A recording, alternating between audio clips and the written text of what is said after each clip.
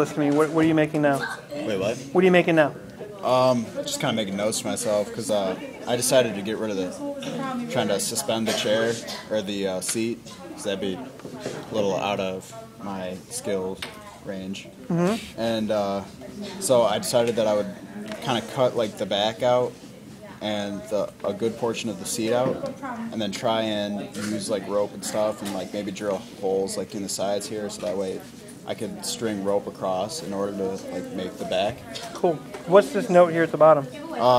Just talking about how since it's going to be like 3 legs, it needs to be a little more like separated, be a little more stable.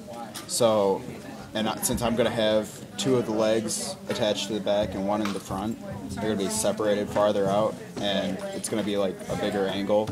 So for like in order to be able to use that, it'd have to be like taller. Okay.